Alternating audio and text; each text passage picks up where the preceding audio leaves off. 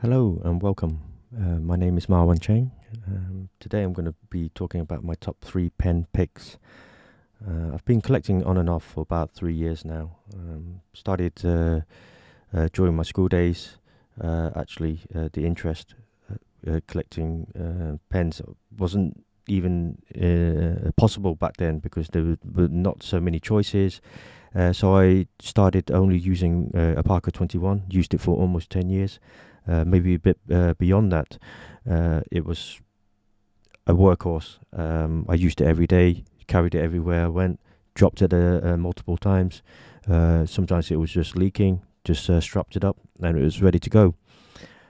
So I've had quite some fond memories of using the Parker 21, and it was only up until about 3 years ago when I decided to do an upgrade, and I saw Kaweco all over the stands, and I wanted to find out a little bit more about these pens. They were quite cheap, so I just bought one, and they were quite good. I was quite amazed about the nib quality, the retention of ink, and I started to add a few more.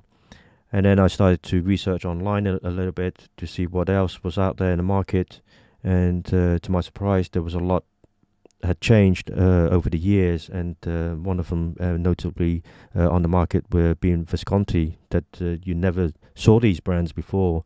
In the stores you only saw Parker or Waterman, but then suddenly you're introduced to the world of Visconti with the fancy designs.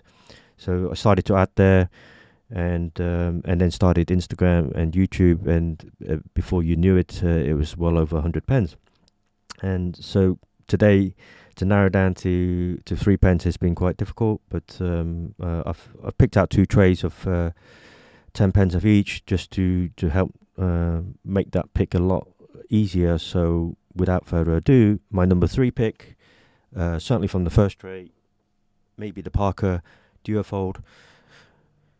Now, the Parker Duofold is a range of fountain pens produced by the Parker Pen Company. The first model was produced in 1921 and was a large pen. It was 5.5 inches when capped. It was made of hard rubber in bright red, but it was and it was also expensive at the time. I think it was around $7 at the time, which is over $100 today's money.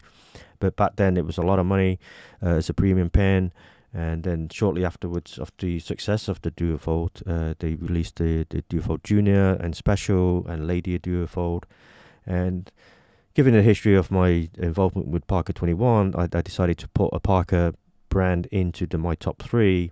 And it's a great writer. It's an 18 karat gold nib, and it's a smooth writer.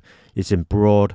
So there's also good ink flow as well. So ideally, it's almost one of my most ideal pens. It's a daily use pen as well, and so I'm quite happy to put this at number 3.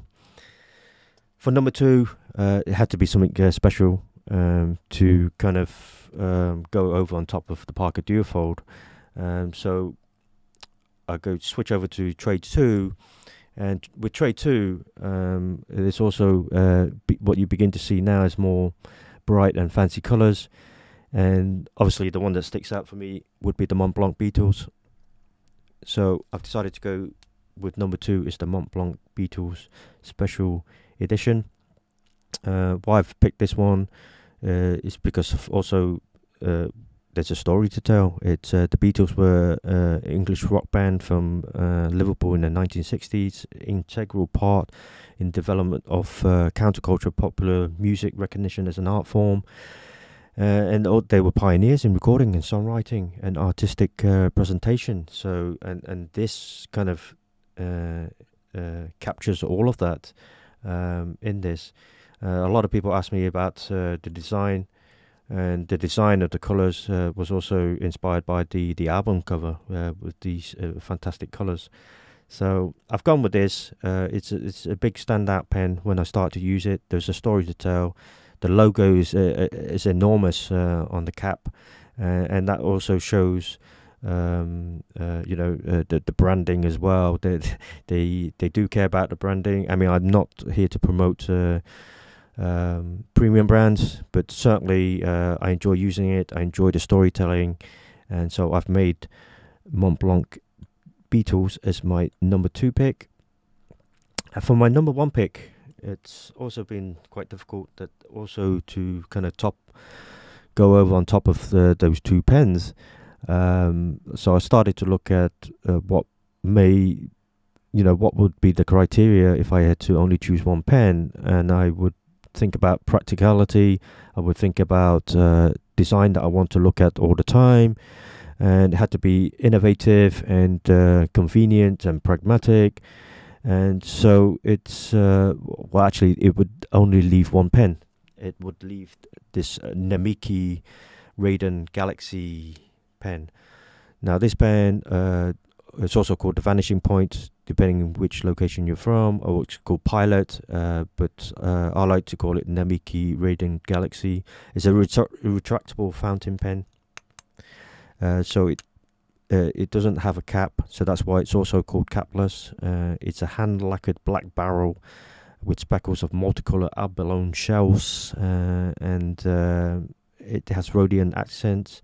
It's rhodium plated. It's an 18-karat gold nib. It has this kind of click mechanism, which is fantastic. It just makes it so easy to use. You pick it up and it's ready to go. And there's a hidden trapdoor mechanism as well inside, so it guards it from the pen from drying out. So there's years of sophisticated engineering that has gone into the design of this pen, and so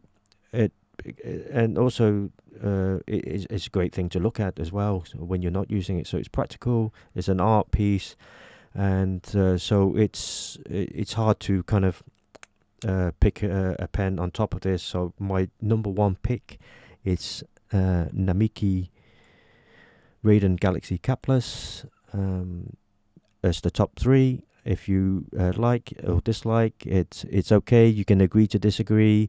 I'd like to hear your comments. Hit a like. Follow me on Instagram and YouTube. And thank you for watching, and see you soon.